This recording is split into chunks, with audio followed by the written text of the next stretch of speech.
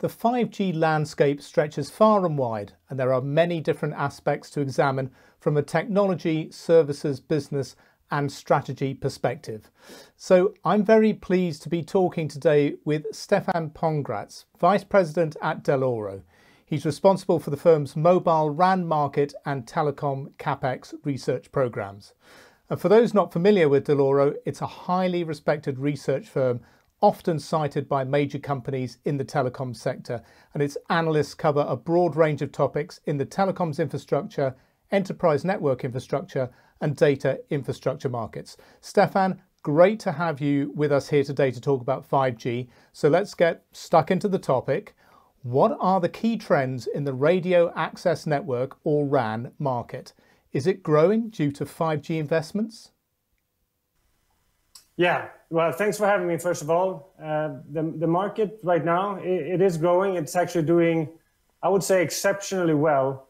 I mean, our estimates suggest that this upswing that began in the second half of 2018, following the LTE pause, that has kind of continued now, and it extended into 2020, and with a particularly strong second half in 2020.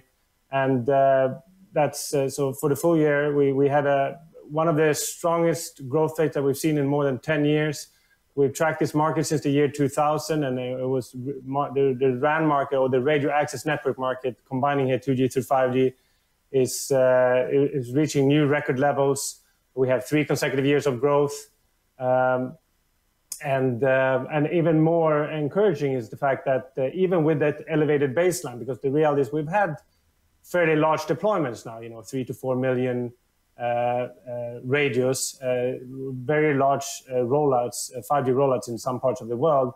But even with that elevated baseline, we still believe that there's room to grow in going forward. There's more room left in the tank. Yes, 5G for mobile broadband is a significant driver, clearly.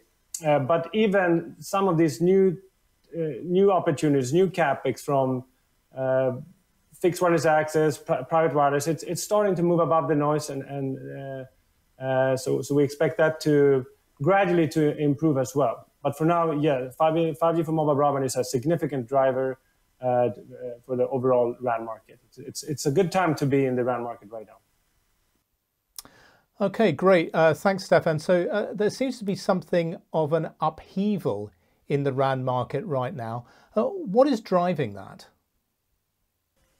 Yeah, I mean, obviously the revenue trends are extremely encouraging, and that's helpful. And of course, this intense 5G rollout phase is helping as well. But I think really what's one of the reasons that we are more, I would say, more optimistic about the world today than we were, say, 10 years ago in the middle of the 3G to 4G rollout is simply the fact that there's just a lot of activity, both on the supply and the demand side.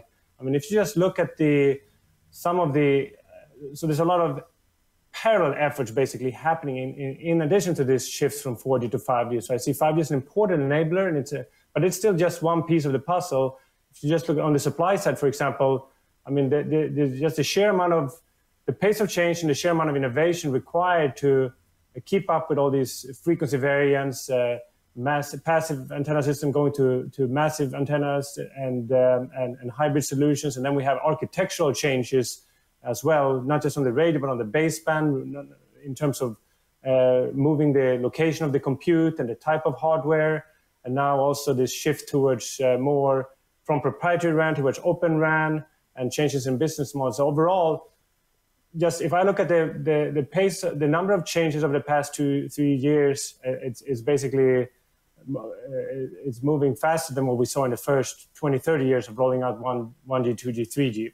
And so that, of course, is driven by a lot of activity on the demand side. Yes, mobile broadband right now is kind of driving that, the mobile broadband for consumers. But as the connectivity gets elevated and it gets proliferated through society into the enterprises, using more private wireless and more fixed wireless access, I do believe that there is going to be an opportunity now more so than ever before, to kind of differentiate when it comes to connectivity, both for incumbents and new entrants. And ultimately, given all the plethora of activities that's happening here, I think that the likelihood of making the wrong bets basically will increase. But at the same time, the payoff or the impact on the competitive dynamics when you make the right bets, there will be significant as well. So I think that's what's really keeping it interesting right now. Oh yeah, it's fascinating to see the different possibilities. And you mentioned there newcomers and the incumbents. How true is it that the 5G RAN market is dominated by just 3 incumbent suppliers? Yeah, it's a good question. Yeah, I mean, we obviously track the market both from a market and a supplier perspective. And when you look at the vendor shares from a revenue perspective, I mean, it is the top 3 suppliers comprise basically more than 80% of the market. It's a fairly concentrated market with a poor track record in general with new entrants. So this market share has been trending upward over time. It will vary a little bit from region to region. There's actually some regions where it's even more concentrated, more than moderately concentrated. I would say highly concentrated, particularly in North America, in the US and China. Obviously, with all the expectation is with all of these new activities and opportunities that there would be that the share of some of these smaller players and new entrants will increase. But so far, we basically have the top 3 more than 80%, the top 5 more than 90% or more than 95% actually, and then you have kind of 30 to 40 or so suppliers that are trying to capitalize on various opportunities. Some of them are focusing more on I would say more on the one end of the spectrum, you have more of like a niche, and then some of them are trying to address all of those RAN segments we talked about, and then everything kind of in between. But our estimates so far suggest that there have not been a significant change, let's say, in the top 5 or the top 3 between 2019 and 2020. But of course, that's what keeps it interesting, and that's what we'll continue to monitor going forward. So you mentioned a few variables in the market there, and of course, one of the ones that's really come to the fore in the past year or so is Open RAN. Is Open RAN having any kind of impact yet? And if not, when might it start to impact operator investments and vendor revenues in a meaningful way? Yeah, it's a good question. I think the short answer is yes, it's having an impact, especially on the market. Like I said, on the market share, we have not seen obviously a significant impact just yet, but our estimates suggest that the Open RAN market here, including hardware, firmware, software for the radio and the baseband, that approached basically 1% of the overall RAN market in 2020, accelerating actually a little bit faster than we had initially expected. So I think that is, of course, extremely important. But even more important is the fact that I think the conversation has completely shifted over the past 3 to 6 months.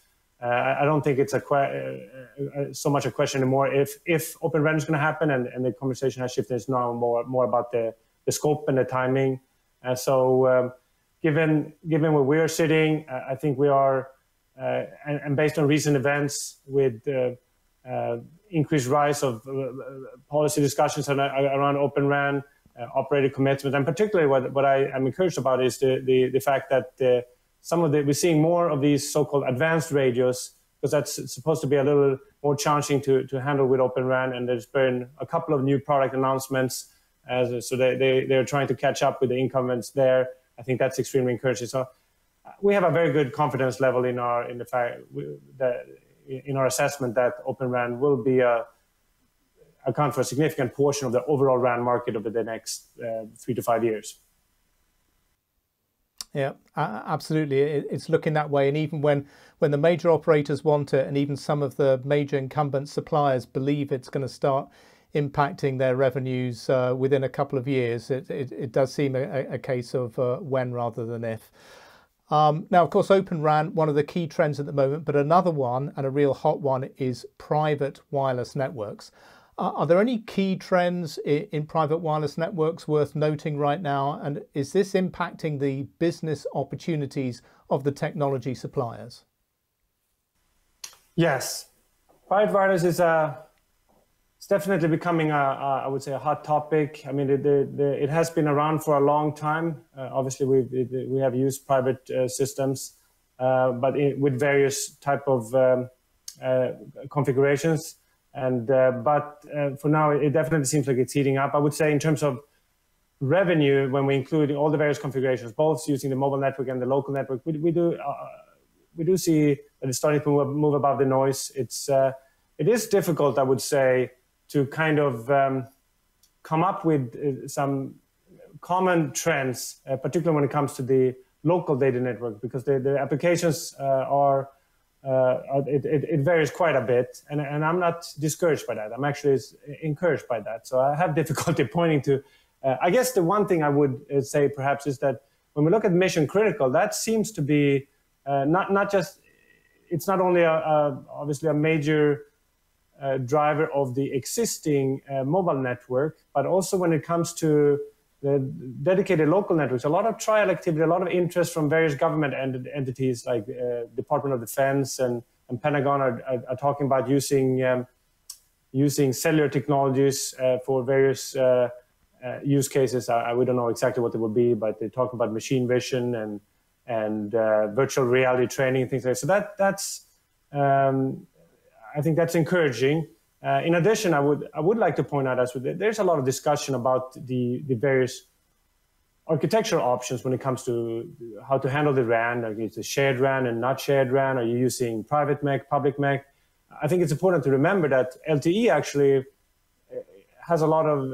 LTE is going to go a long way. There's a lot of room left in the tank, so to speak, and we actually estimate that LTE private wireless RAN or LTE.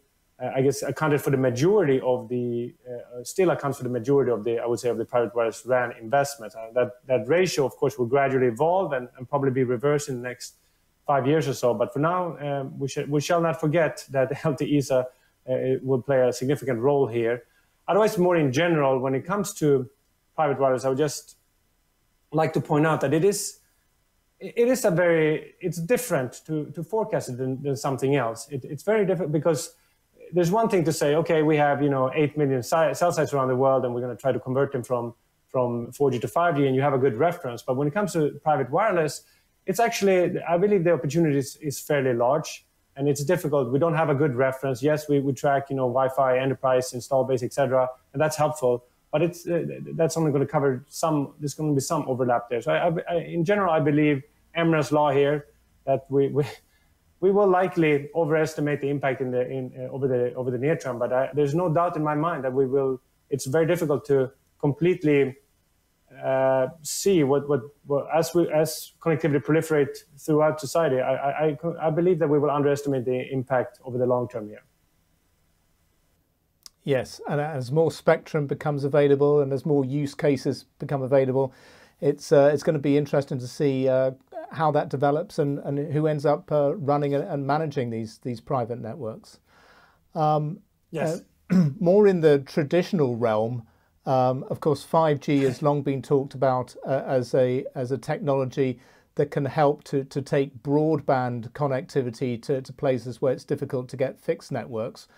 So 5G fixed wireless access looks like an interesting broadband architecture option. But is this ever going to be anything other than just a very niche play? Yes, good question. I mean, fixed wireless is definitely interesting. Just comparing with private wireless, I basically would characterize, because what's interesting here is that the revenue actually, when we try to estimate fixed wireless access RAN and private wireless RAN, it's actually at this juncture they're actually fairly on fairly similar wavelengths, I would say. But what's obviously private wireless is an extremely large opportunity, but we're very early stage. Fixed wireless access, I wouldn't call it as large of an opportunity. It is a smaller opportunity, but it's more mature. I mean, the reality is nearly half of the operators, according to GSA, have deployed some type of a fixed wireless access network. It's already boosting the RAN market on our end, and it is part of the technology, part of the toolkit now for the broader, I would say, broader broadband toolkit, so to speak. For now, the focus is a lot on using the underutilized resources on the mobile network to address the unconnected. And I think what's going to get interesting and what we will learn more about is how well the technology will play out with other markets, including the relatively served and the well-served, and if it can help to improve the competitive dynamics there. But the general challenge here is that the mobile network has good reach, but because you're sharing it with your mobile users, the capacity will be somewhat limited. So you need to complement it with a dedicated network. The dedicated network has more capacity, but it doesn't have the same reach. So finding the balance and how to optimize the ROI, of course, we will learn more. But I mean, in general, we have fairly good visibility with the unconnected, and we believe the fixed wireless access can definitely help there. And then, yeah, there's a little more uncertainty when it comes to the other opportunities. But overall, we see that the revenues are meaningful already. I don't think it's a game changer for the total RAN market, but the opportunity is definitely significant. So thanks very much, Stefan. And finally, what are the main market shifts you expect to see in 2021 and 2022? For example, how will virtual RAN investments impact the market, if at all? Yeah, I think, well, first of all, there will be a continued focus on rolling out more 5G mobile broadband. I think we're doing it right now in the sub 1 gig spectrum, and I think the upper mid band, followed by 2 gigahertz. I think that will continue to characterize the market. This shift towards Open RAN and vRAN, I think it will continue. I don't expect the impact from a revenue perspective to be that material over the next 1 or 2 years. But I do expect more buy-in from the operators for particularly some of these advanced solutions, and that will be helpful to improve the market in a couple of years' time, maybe a little bit more of the near term. But another important, I think, event to follow as well will be the shift from NSA towards standalone. I think that we always talk about Open RAN helping to improve supply diversity, but I believe actually the shift towards standalone will play a significant role, an extremely important role as well, to provide the operators with a more supplier options. So that's something we will be looking forward and monitoring as well. Okay, excellent. A great point to end on. Stefan, fantastic to get your perspective on the 5G market. Thanks very much for joining us today and giving us your insights. Thank you. Thanks for having me.